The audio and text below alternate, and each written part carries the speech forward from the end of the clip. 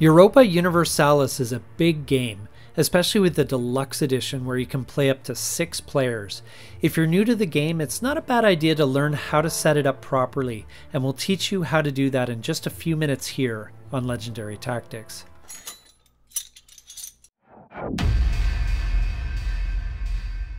First of all, choose a scenario from the scenario booklet. This will determine which player realms will be involved in the game, among many other things. Once you've placed the map board on the table, place the player mats around the board in the order described by the scenario you've chosen. For this video, I will demonstrate this scenario here. Obviously, the specific setup will vary, but the general principles shown will be basically common to any scenario you choose. These are the action card decks: administrative, diplomatic, and military. Shuffle them up and place them beside the board, leaving space for each type to have a discard pile. Follow the scenario instructions to sort the trade deck, and then shuffle it and place it by the edge of the board as well. Event decks are set up according to the chosen scenario. Draw event cards equal to one more than the number of players, unless the scenario states otherwise. Place the first 3 event cards face up and the remainder face down. Shuffle the milestones for the first age that will be played, and place 1 card from each deck on display face up. Find the 3 basic idea cards, which have a green background, and place them side by side face up. Then, set aside all ideas marked with an age number higher than the first age of your chosen scenario, and shuffle the remaining idea cards by type. Draw 2 cards from each deck, and place them next to the basic ideas to form a 3x3 grid.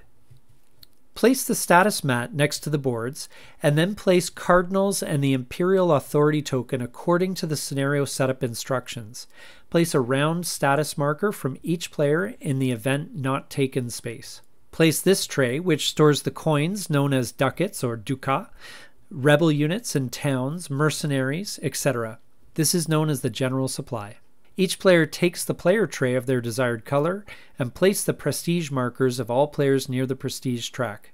Each player on their player boards places their stability marker at 0 on the stability track and fills the town track with 20 small towns and 8 large towns.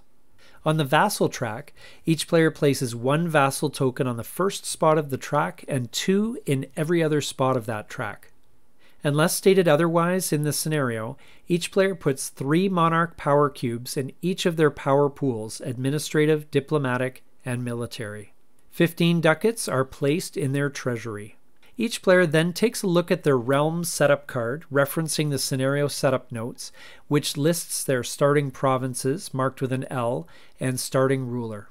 Players set up their realms by taking towns and vassal tokens from their player mats as needed, remembering to always take from the lowest numbered slots from left to right.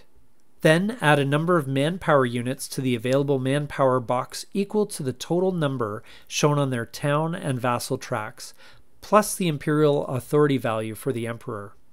Once this is complete, players draw from the available manpower pool to allocate units to starting armies listed in their setup. The miniatures for the starting armies and fleets are placed in the starting areas, and unused armies and fleets on their corresponding mats. Players place any starting ships on trade protection slots in the sea zones listed, or on the fleet mat.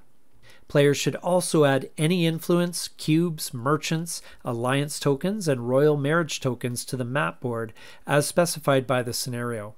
And the appropriate religion token should be placed in the state religion slot on their player mat. Once done, players slide their starting rulers underneath the ruler slots of their player mats, making sure that the appropriate ruler is face up. Now, instead of the draw cards phase of the first round, each player, in turn order, draws 1 card from each of the action card decks, plus any other 3 action cards of their choice.